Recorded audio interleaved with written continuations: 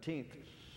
Well, today we're in chapter 2 here in 2 Samuel. We're going to read verses 1 through 4, and we'll get into our study. 2 Samuel chapter 2, verses 1 through 4. Beginning at verse 1, reading to verse 4.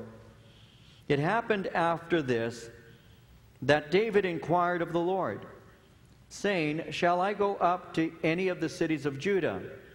And the Lord said to him, "Go up." David said, "Where shall I go up?" And he said, "To Hebron." So David went up there, and his two wives also, Ahinoam the Jezreelitess, and Abigail, the widow of Nabal the Carmelite. And David brought up the men who were with him, every man with his household. So they dwelt in the cities of Hebron. Then the men of Judah came, and there they anointed David king over the house of Judah. And they told David, saying, "The men of Jabesh Gilead were the ones who buried Saul." Now, as we begin here in chapter 2, let me give you a couple of thoughts, and we'll look into this. And I actually am going to spend a few minutes here in chapter 2, verse 1, to try and lay some application for you in this particular verse. But as we look at chapter 2 here in verse 1, I want you to notice how it begins by simply saying, "It happened after this." Now, so we have to ask ourselves, it happened after what? It happened after this. Well, it happened after the deaths of Saul. It happened after the deaths of Saul and his 3 sons. He had 3 sons who died alongside of him, according to 1 Samuel. As we went through chapter 31, we saw that. We saw Saul die, but he died also with his son Jonathan, Abinadab, and Malchishua. He also died alongside of his soldiers. He died alongside of his bodyguard. So a number of men died. And so this is speaking concerning after Saul died and those things that were related to that. But it also speaks concerning a period that would have taken place called mourning, a period of mourning that normally would take place after the death of somebody. And when you read the Bible, you see that there are various days that people would put aside that were suitable for mourning the loss of somebody. Sometimes it could be as long as 30 days. Sometimes it may be up to 40 days. In the case of Saul, according to chapter 31, 1 Samuel, there was mourning that took place for 7 days. And so it's after the mourning had taken place that these events that we're looking at in chapter 2 transpire. And so it says, it happened after this that David inquired of the Lord, saying, "Shall I go up to any of the cities of Judah?" And so after a suitable time of mourning, David now begins to inquire of the Lord. And notice the question he asks here in verse 1. "Shall I go up to any of the cities of Judah?" You see, Saul's dead. Remember with me that in the history of David's relationship with Saul, Saul had on numerous accounts attempted to kill him, was pursuing him for quite some time. And so David was down south. He was in the southern portion of Israel and wasn't spending any time in any of the portion that Saul might be able to get to him in. And now Saul is dead. And because Saul is dead, David now has the ability to go anywhere he wants to in this particular nation. He can go to the north, he can go, to the east, he can go to the west.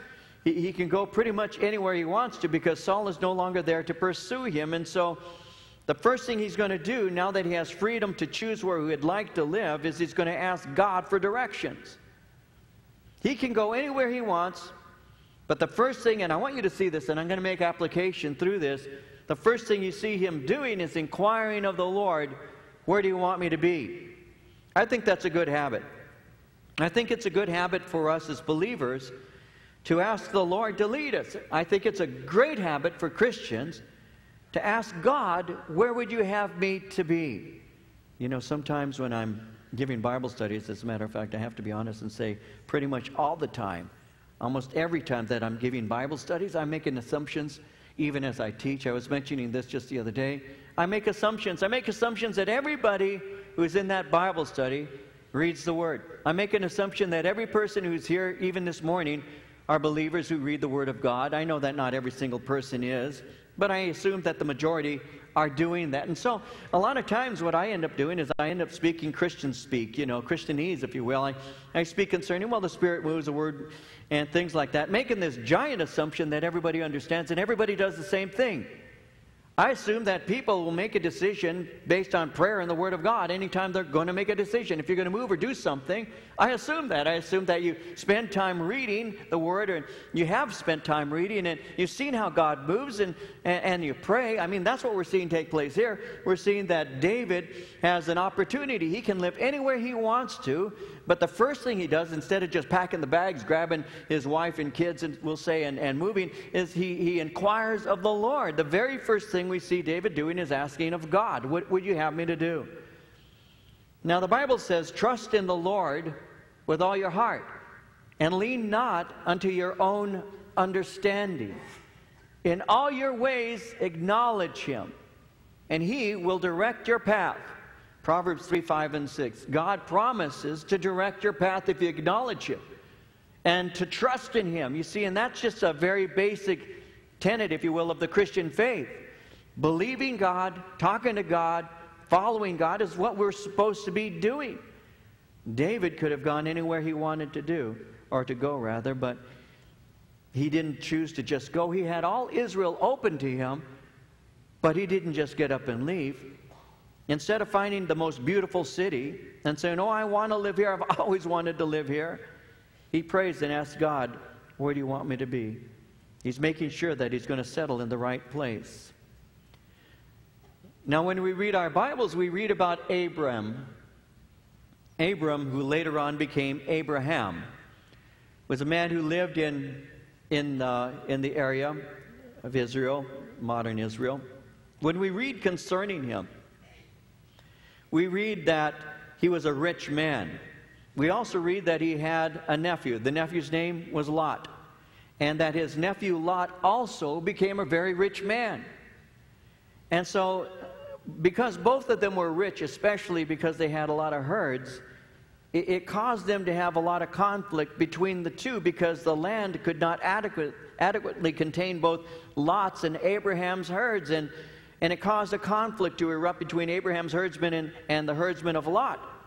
Now, Abraham, known at that time as Abram, didn't want strife, and therefore he's seeking to put an end to it. And what he does is he takes his nephew Lot, and he has him survey before him the land, and he begins to speak to him, and he asks him to make a choice. Where do you want to live? It's recorded in Genesis, if you take notes, chapter 13, verses 8 through 13. Abram said to Lot, please let there be no strife between you and me, and between my herdsmen and your herdsmen, for we are brethren. Is not the whole land before you? Please separate from me. If you take the left, then I will go to the right. Or if you go to the right, then I will go to the left. And Lot lifted his eyes and saw all the plain of Jordan, that it was well watered everywhere, before the Lord destroyed Sodom and Gomorrah, like the garden of the Lord, like the land of Egypt as you go toward Zoar. Then Lot chose for himself all the plain of Jordan, and Lot journeyed east. And they separated from each other. Abram dwelt in the land of Canaan, and Lot dwelt in the cities of the plain, and pitched his tent even as far as Sodom. But the men of Sodom were exceedingly wicked and sinful against the Lord. So Abram says, look, if you want to go to the left, I'll go to the right. You go to the right, I'll go to the left. Bottom line is, there's a lot of conflict between us. We're family. I don't want that problem. Make your choice. I want you to notice, even as I read out of Genesis 13, I want you to notice that Lot, nowhere does it say, and Lot sought the Lord. It doesn't say that.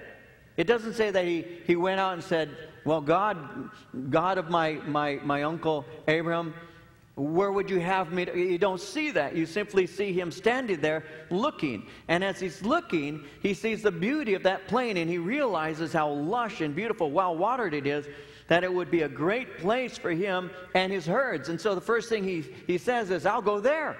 And he goes off into this plain and moves on. And the Bible is very interesting how it puts it. It says that Lot dwelt in the cities of the plain and pitched his tent even as far as Sodom. When you're introduced to this is really his first step towards backsliding, because he is now directing his tent towards Sodom. Later on, you're going to see him in the city of Sodom. So he actually moves by virtue of the fact that he sees something that with his eye is delightful to himself, and he says, this would be great for me. There's no inquiry of the Lord whatsoever. He simply decides, I'm going to live in this beautiful place. It'll sustain me. It'll take care of my herds and everything.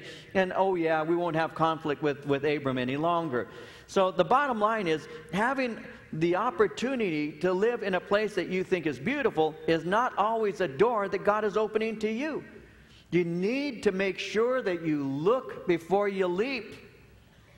It's always best to patiently wait on the Lord and to ask Him to direct your footsteps.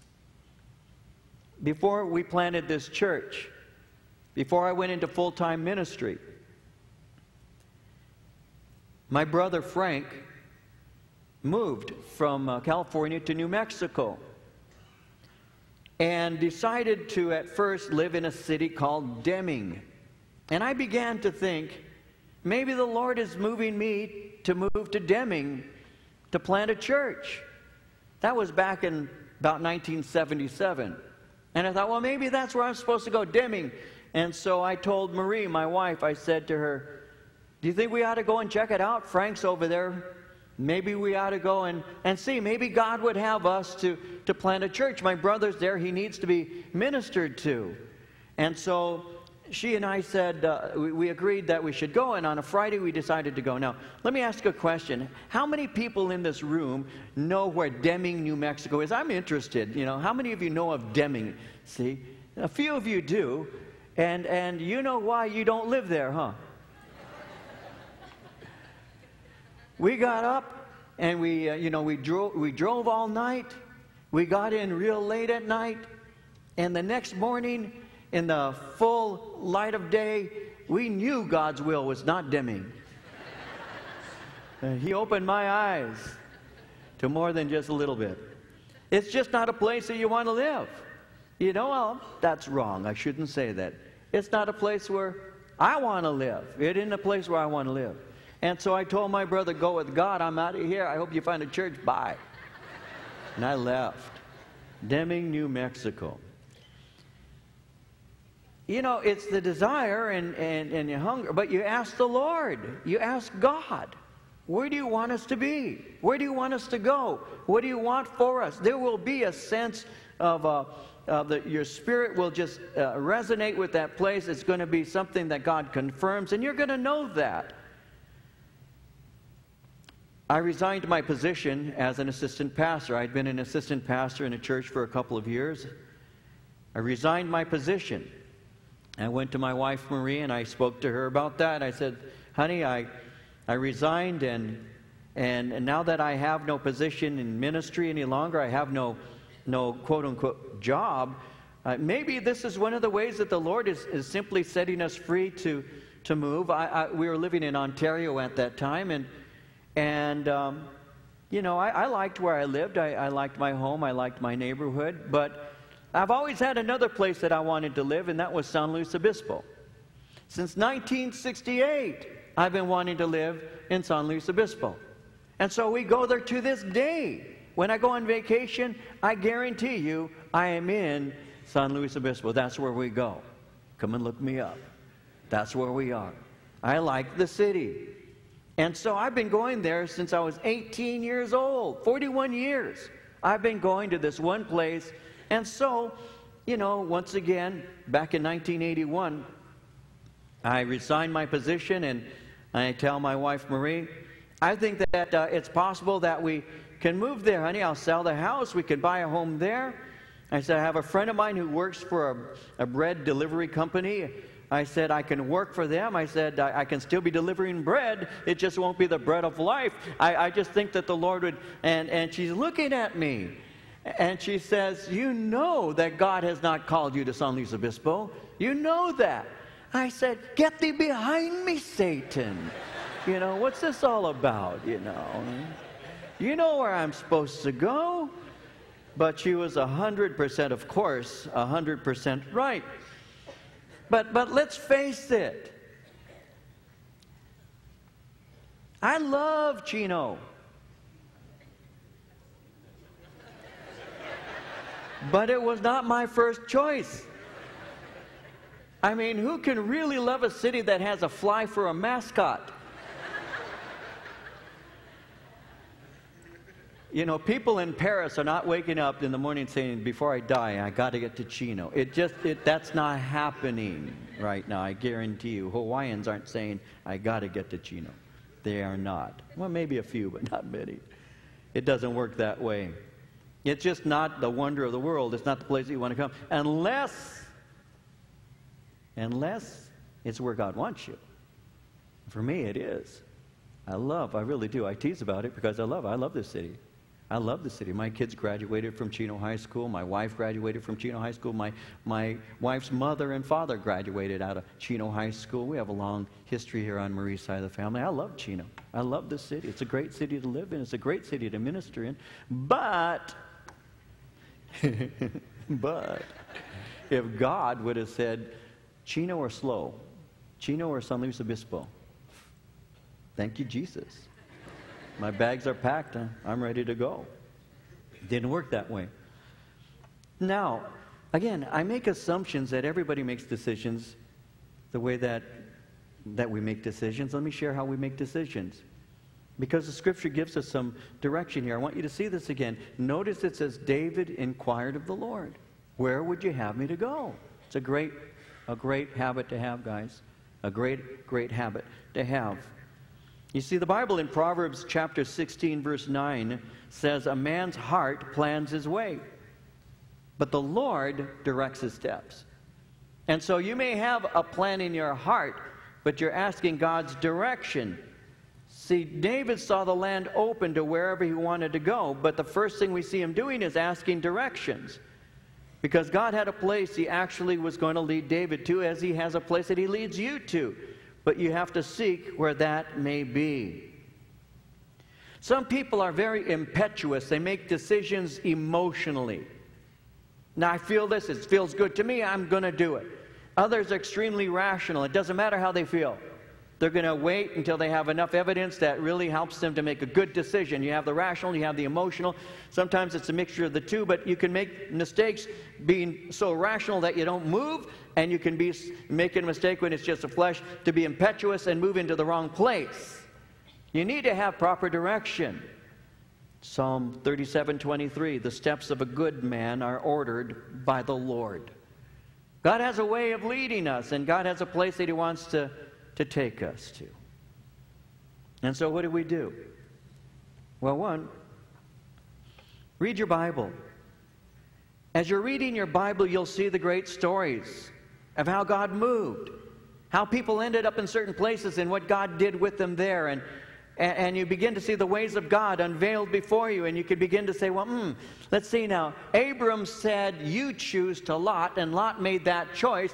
Maybe Lot should have sought you the way David is. And so one of the things you need to do is spend time in the Word of God, because God will direct you. Psalm 119, verse 133, direct my steps by your word. And so the things that were written for our instruction, even as Paul said to the Romans. And so we read the Word of God and we say, well, Lord, I see how you worked in the life of Abram. I see how you worked in the life of Moses. You took him from one place and brought him to another. Lord, I see how you work in the life of David. I see how you work in the life of Saul. I see the things that he did and did not do, and you're instructing me. So help me to be directed by your Word. And so spend time in the Word of God. And secondly, be open to the power of the Holy Spirit and the leading of the Spirit. Romans 8:14, as many as are led by the Spirit of God, these are sons of God. The Word of God, the Spirit of God working together can help to direct you. And there'll be that sense. Sometimes people make a decision they're going to move to another state. They say, you know what? I'm tired of Southern California. I'm tired of the traffic. I'm tired of all the problems we're going through here. I'm just tired of it. And they say, you know what? I'd like to move. So I'm going to move to Boise, Idaho, or I'm going to move to Portland, Oregon, or I can move up to Spokane, Washington, or whatever. They just see Colorado Springs. I'm out of here. And so they decide, we're going to move. And they pick up and they move, wherever it may be, to whatever state or city they determine. And sometimes they'll come back and visit, and I speak to them, and I'll ask them, how are you? They'll say, well, you know, Pastor, we moved. We live in whatever. How's it going? You don't always hear that it's going great. A lot of times you hear that it's really not going great. So let me give some advice. Never move. Never move until you know the Holy Spirit's in it. Never. Don't just get up and move. Now, this is something I have to add kind of a caveat to because it may not apply to some, because some people look at churches as being like motels. It's just a temporary place to stay. It's like motel. You go on a vacation, you stay in a motel. You stay there 1 day, 2 days. It's nice. It's nice to have somebody else make the bed, isn't it? It's nice just to have, it's just a hotel, though. It's a motel. It's just a place that I'm staying temporarily. It's not my home. We go home. Well, a lot of people look at churches, even this church, as being, it's a hotel. It's a motel. It's a place that you stop by. It's a place that you do what you do. And then you move on someplace else. For you, it's not difficult to get up and leave whenever you feel like it because there's no attachment.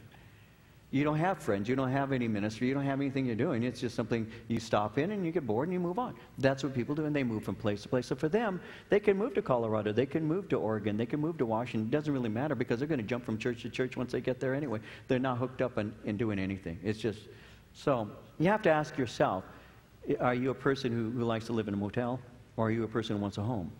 Now, if it's a home, now that makes it even a little bit different, and this is how it works. Everybody thinks that their home is pretty much the best. Let's face it. Now, we didn't have the best home, and somebody's going to say, oh, I had a perfect home, No, what I mean is, but it's home. Whatever it is, it's home. I'm familiar with it. It's where I live. It's where I grew up. It's my neighborhood. I'm familiar with all of that. It's my home. It's my family. So that's my home, whatever. Some people had great homes, and some people had homes that weren't great, but they were their homes. Church can be similar.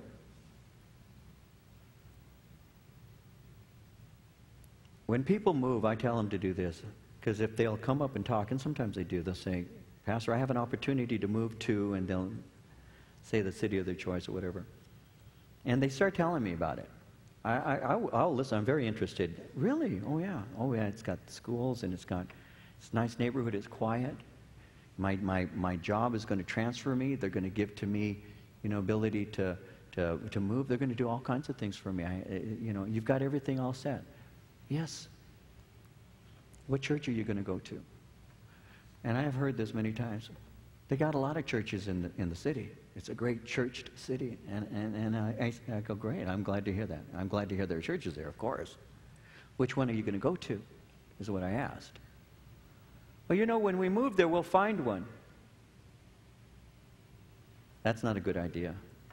What you need to do is know where you're going to go to church before you move there.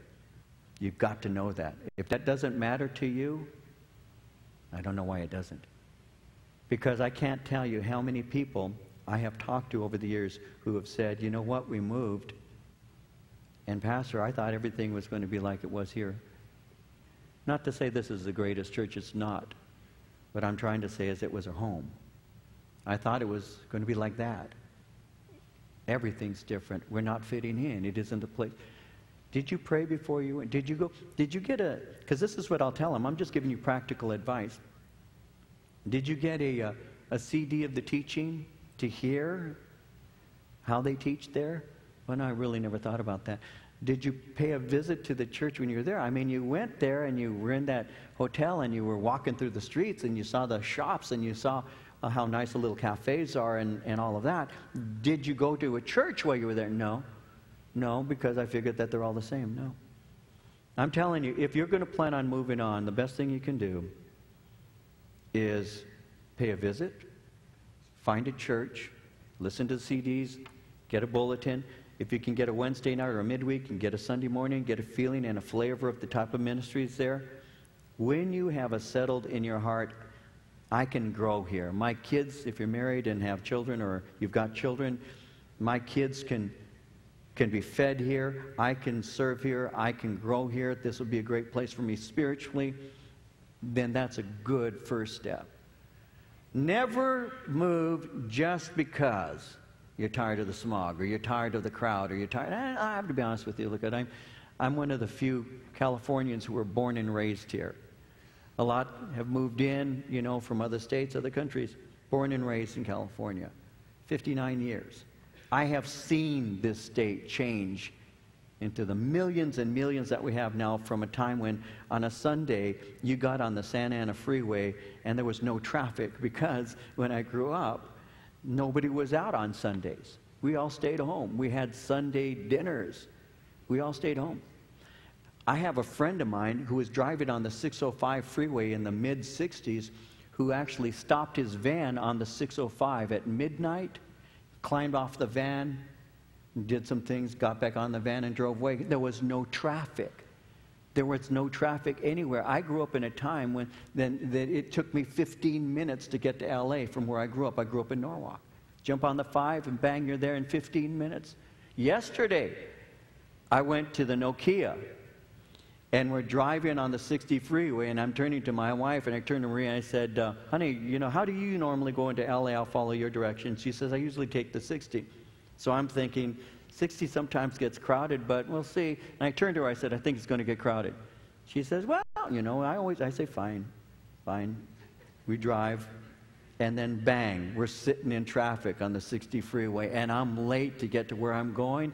And I'm thinking, rapture, rapture, now rapture. Take me home, Jesus. Get me out of this place. Coming home, the same thing. Coming home, there's an accident, backed up. And this, I can remember days, and this isn't a good old days talk, by the way, but I remember days when that wasn't the way it was. I can remember the 91 being empty. When's the last time you saw an empty 91? And so, yeah, you can get frustrated. Yeah, you know, I'd like to go out to Idaho. I'd like to move into Oregon. I'd like to move into Washington. I'd like to move off into Colorado. I'd like to go to SLO. Jesus. And he keeps saying no anyway, so I shouldn't have said that. But where are you going to go to church? Where are your children going to be fed? Where are you going to serve? Because I promise you, like the psalmist said, that God gave them their request, but he sent leanness to their soul. They got what they wanted, they dried up on the vine. And so David is wise, because the first thing David does is he asks of God, where do you want me to go? That is so important. I hope you got that. It is so important. I hope that made sense. To just, I'm going to go here or I'll go there. Oh, it's not entertaining enough here, or they didn't give me that there. That's not the way to go to church anyway. When you go to church, what do you go there for? What do you expect from it? What do you want? Do you want to grow in the things of the Lord? Do you want to serve God? Or is it going to be one of those fast food places? You go get what you want, choose this, kind of a cafeteria, grab that, or grab that, but I don't want that. You got to know what you want. And you find that by being in the Word of God. You have to know what you want. Where am I supposed to be? You find that through praying and saying, God, give me the peace to know. And then you find that by making the determined effort to know, if I'm in this place and you want me there, then I need to know where I'm going to go to church to serve you. I want to be fed by you. David inquires of the Lord. And I want you to see something about it. Because notice how he asks. He first asks a general question. Should I find somewhere in Judah, which is southern Israel? So God says yes. The Lord said to him, go up. Now he gets specific. Where shall I go? He says Hebron.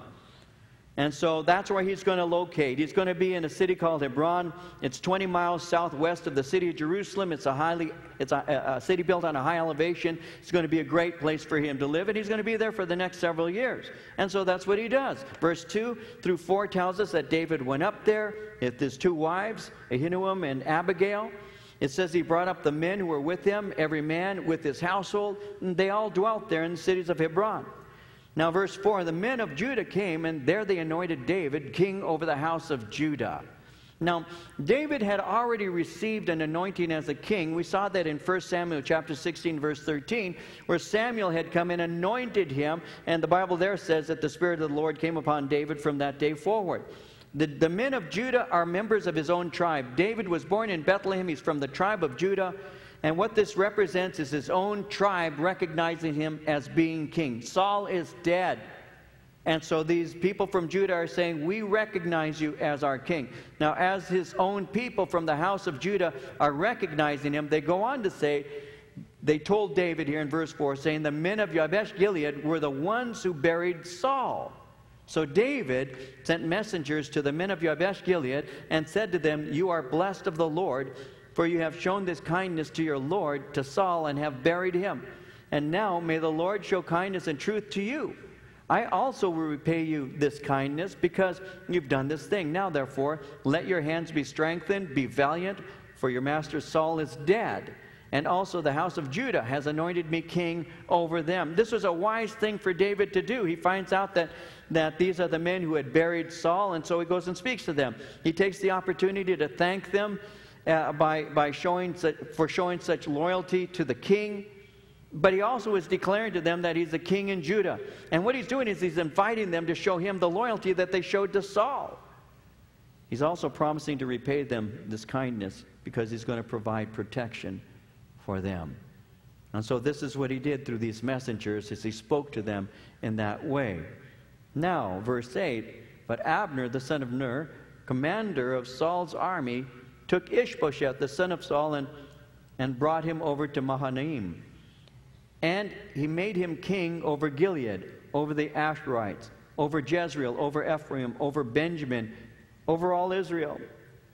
Ishbosheth, Saul's son, was 40 years old when he began to reign over Israel. He reigned 2 years. Only the house of Judah followed David. And the time that David was king in Hebron over the house of Judah was 7 years and 6 months. And so here you have Saul's cousin. We saw that in chapter 14, verse 50 of 1 Samuel. And he's taken Saul's son Ishbosheth. The word Ishbosheth, his name means son of shame. He's the one who didn't go to the battlefield, didn't die alongside of his father. He has a name now, son of shame. And what has happened is he, as a highly respected commander of the army, is placing Ishbosheth, the heir of Saul, into the position of king. And what he's doing is dividing the kingdom. He's actually creating a division. You see, when the Philistines slew Saul, Abner survived, and he and some of the men took off, and they went across the Jordan River to the east into a region called Mahanaim. And now that he's extremely popular and all, he's decided to appoint a king to replace Saul. And so he puts Ishbosheth in that position. And as he does so, he begins to actually have a rule, if you will, over most of Israel except for Judah. Now this is taking place, it would seem, at the end of the 7.5 years, because he only reigns 2 years and then he dies. And so this is taking place within the first few years of David's reign there in Judah. Now as this is taking place, verse 12, Abner, the son of Ner, and the servants of Ishbosheth, the son of Saul, went out from Mahanaim to Gibeon. So they traveled from the east of the Jordan and crossed into the south, into Israel. And Joab, the son of Zeruiah. Now Zeruiah was David's sister, so that makes Joab David's cousin. And the servants of David went out and met them by the pool of Gibeon. So they sat down, one on one side of the pool and the other on the other side of the pool. Abner said to Joab, "Let the young men now arise and compete before us." Joab said, "Let them arise." So they arose and went over by number, 12 from Benjamin, followers of Ishbosheth, the son of Saul, and 12 from the servants of David.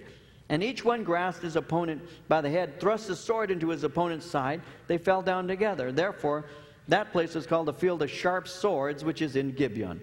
So there was a very fierce battle that day, and Abner and the men of Israel were beaten before the servants of David. And so what they do is they gather together. You've got Abner on one side of this pool, and you got Joab on the other side. They have their men with them. These men who are with Abner are from Benjamin. They were warriors. And you have the men of valor who were alongside of David. And so there's a challenge that is being made, because what's the point of us conducting a war when we can send 12 champions to fight it out and save the bloodshed? And so they go together to compete, but the problem is at the same time that one struck one, the other struck him, and they both died, so all 24 of them die there. As a result of that, there is a war anyway. There's a battle that's going to take place anyway, and it says, according to verse 17, that there was a fierce battle, and Abner and the men of Israel were beaten before the servants of David. So, verse 18, the three sons of Zeruiah were there, Joab and Abishai and Asahel. And Asahel was was fleet of foot as a wild gazelle. So Asahel pursued Abner, and in going he did not turn to the right hand or to the left from following Abner. Abner looked behind him and said, "Are you Asahel?" He answered, "I am." Abner said to him, "Turn aside to your right hand or to your left. Lay hold on one of the young men. Take his armor for yourself." But Asahel would not turn aside from following him. So Abner said again to Asahel, "Turn aside from following me. Why should I strike you to the ground? How then could I face your brother Joab?" However, he refused to turn aside. Therefore Abner struck him in the stomach with the blunt end of the spear, so that the spear came out of his back, and he fell down there and died on the spot. So it was that many as came to the place where Asahel fell down and died stood still. So here's Asahel chasing Abner. Abner's running. Asahel is known for being a very fast runner, and there's no doubt he's going to catch this commander from Israel.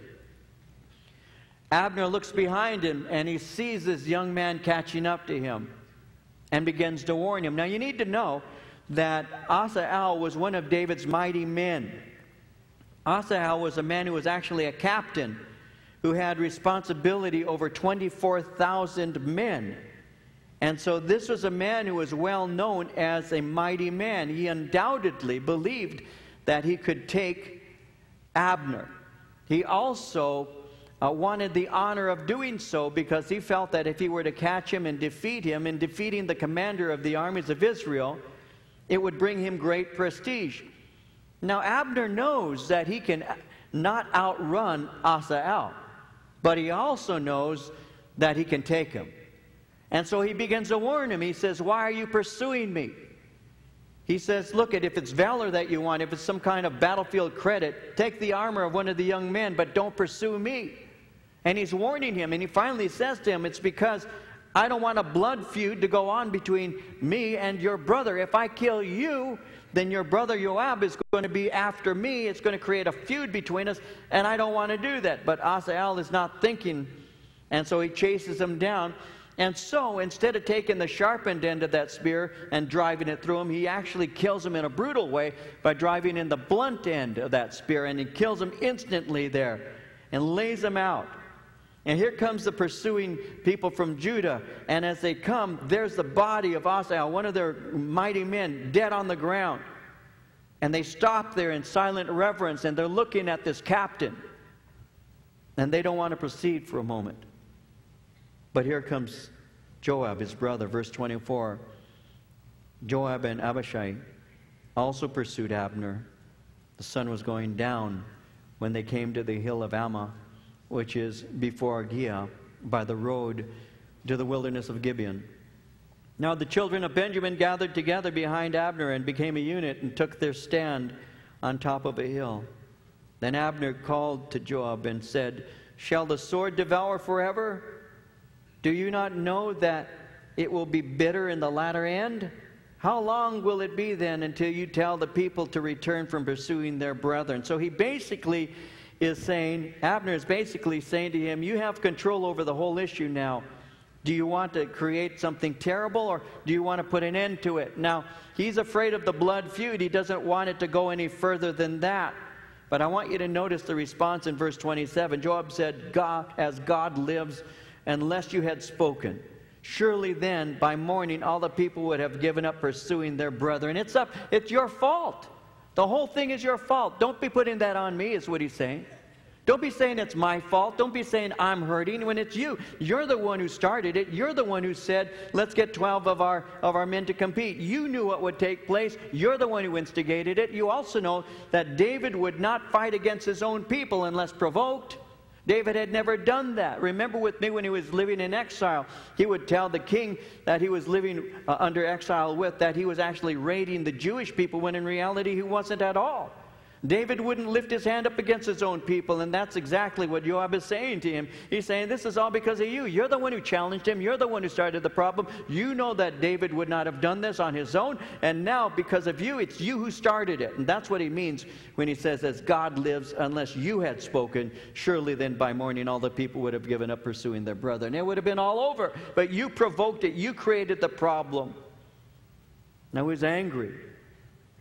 But what happens? Verse 28, Joab blew a trumpet, and all the people stood still and did not pursue Israel anymore, nor did they fight anymore. He didn't want many to die simply because of his anger at Abner. Abner killed his brother, and there's no way he's going to let him get away with that, but he doesn't want others to die. He doesn't want to be guilty of a needless slaughter. He knew the time would come when he'd deal with Abner for what he had done. In Proverbs 16, verse 32, it says, he who is slow to anger is better than the mighty. He who rules his spirit than he who takes the city. And he just says, I'm going to calm down. But you will have your day. It is going to happen. Well, verse 29, Abner and his men went on all that night through the plain, crossed over the Jordan, went through Al-Bithron, and they came to Mahanaim. Joab returned from pursuing Abner, and when he had gathered all the people together, there were missing of David's servants 19 men and Asael, which makes 20. But the servants of David had struck down of Benjamin and Abner's men 360 men who died, which demonstrates the incredible combat readiness of David's troops. David's men suffered far fewer casualties. It's because his mighty men were superior. They had greater tactics. And it gave him victory. But, verse 32, then they took up Asael and buried him in his father's tomb, which was in Bethlehem. And Joab and his men went all night. They came to Hebron at daybreak. In Bethlehem, they bury a great warrior. 1,000 years later, in Bethlehem, a great warrior is born. Jesus. Jesus is from Bethlehem.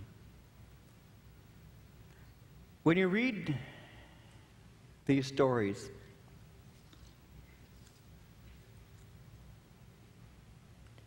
again, you make assumptions. The Bible makes it very clear, no man can call Jesus Lord but by the Spirit of God. Sometimes the plans that we have for ourselves are not successful because as believers we haven't pursued the Lord and we haven't asked of Him. As a person who doesn't have a relationship with the Lord, you're pretty much on your own, because it would be difficult for you to speak to somebody that you really don't know very well and ask favor or direction from. It's kind of like the stereotypical guy who doesn't like to stop and ask for directions. My dad was a truck driver. My dad knew, L.A. and all the areas around. He was a man who spent many years behind the wheel, and he was very good when it came to taking us on family vacations. But I'll tell you something about my dad that used to make me laugh when I was a little boy. Whenever my dad got lost, we would be driving and we would recognize that we'd been there for a little while and hadn't moved on. He would turn and he would say something like, I've always wanted to see this part of town. I always wanted to see this part of town. And that's when I finally realized Dad's lost. He doesn't know where he's at. But a lot of times guys don't want to stop and get directions. They don't want to stop and pull in. Now I do, because you know what? I'm too old to worry about how dumb I look. I'll stop. I don't care. Then I'll send Marie to go ask. And they go ask him, tell him you're lost. I have discovered it just saves a lot of time to ask directions, doesn't it? It really does. When in doubt, follow the directions. It just saves a lot of time. And if I'm in a place, yesterday Marie and I are going off to, to the Nokia Center for the outreach that Dave Trujillo in South Los Angeles was doing. And I haven't been to the Nokia, and I thought it was next to Staples, but I wasn't sure. So we're driving, and so I have a nav system, and I program it, and I programmed the wrong address. I put in Nokia Service Center. So I'm just driving, and I'm already late, and as I'm driving past where I'm supposed to get off, I keep driving, and I'm telling Marie, I don't think I'm going in the right direction. Now I'm in Culver City, and I say I ought to stop and visit my cousins, because I have cousins in Culver City, but I drive, and I said to Marie, no, I'm obviously going in the wrong direction. We turn around, we go back, and try to reprogram the nav, and I am lost, and we do it again, and I didn't put South Figaro on it, and before you know it, I'm going by the Alley Coliseum. And I'm driving by the Coliseum, and I'm saying, I know I'm lost. So Marie says, well, we ought to call Dave on the phone and find out what it's called. I said, that's a good idea. He gave us the wrong phone number, so we can't get to him. So now I'm just driving out there, and I'm turning to Marie. I'm saying, you know, I'm going home. I know how to find my way home, because I can't find the Nokia. So we end up pulling off the street, and then she calls up, and she talks to one of the other guys. He says, oh, yeah, it's over here. It's exactly where we thought it was, where we should have been 30 minutes earlier. I'm just not real good at asking directions. You would think that I would have learned by now, but I haven't. I'll find it. I got a nav system. I'll go to Culver City. I mean, and a lot of people are really not good at asking directions. And so that's why I'm trying to encourage, directions are found in the book, the Bible. But what happens if you don't have a relationship with the Lord? Keep in mind that the book was written to those who believe in God. When I was in the military, we used to have mail call. And they would stand there and they would call out your name. And if you got a letter, they'd hand it to you. And then the guys would sit down and they'd be reading letters from their moms or family members, girlfriends, whatever. And you know, and they'd say, here, read this. If I picked it up and it says, Uncle Matt says hi, and Aunt Bertha just had her second child, it meant nothing to me. I don't know who Matt is. I don't know who Bertha is. This is not my family. Why should I read your letter? It's not to me. What made sense to me is the one that was addressed to David, and my mama could say, well, Dad did this, and we went on vacation here. That's news from home, but that's my family. When I read somebody else's letter, it's somebody else's mail. It is not my life being spoken of. It's somebody else's. When you pick up the Bible, if you don't have a relationship with Jesus Christ, you can read it. It's not going to make an awful lot of sense, because you're reading somebody else's letter. But when you open your heart to the Lord, that letter's now yours. That's the letter written to you. It doesn't matter if it says to the Romans or the Corinthians or the Ephesians. That's a letter to you. And now as you read that, it says, this is what I have for you, this is what I want for you, this is what I'll do for you, this is what I don't want you to do. You take it personally, because this is a letter from God. It's a letter from home, and He's speaking to me, and He's directing me. That's why sometimes people say, I just don't know what to do. That's why I make assumptions that everybody has a relationship with God. Listen, when the Holy Spirit comes and dwells within you, and you become the temple of the Spirit of God, you're born again, like Jesus said. Now there's a life within you. No longer are these words simply on a page. Now these words go directly within you. And through that, God writes on the tablet of your heart, and He directs you through His Word and by His Spirit. And it may be that I have some today who've never opened their heart to the Lord in that way. That the Spirit of God is right now not working in you, other than in the way of convicting you, saying, you don't know me. You know, a lot of times when people come to church, especially churches like this, where we take time to go verse by verse through a book, they get bored. But I don't blame them in a way. I'll tell you why. It's because they're listening to somebody else's story, because it's not theirs. It doesn't apply to them. It applies to somebody else. They get bored. Or they're so busy getting a text message, they're not even listening to the message from God, because they're more interested in the text than they are with God's text. That's how it works. But when you have a relationship with God, you read these old stories and you say, Lord, simple as it is, David could have gone anywhere he wanted to, but he asked you first. And you actually answered him. He asked you a simple question, and you gave him a simple answer. He asked a direct question, you gave him a direct answer. He said, should I go into the places in Judah? You said, go. And he said, should I go where? You said, Hebron. Well, Lord, I want you to direct my footsteps like that. I want to know you, and I want to hear you. So I'm going to read your word, I'm going to pray, I'm going to seek you. Now, if you don't have a relationship with the Lord, then today's the day to have one. If you have sin in your life, it cuts off communication. That has to be dealt with. Once that's dealt with, once again, the Lord is once again going to be able to speak to you. My invitation to you is to open your heart up to the Lord.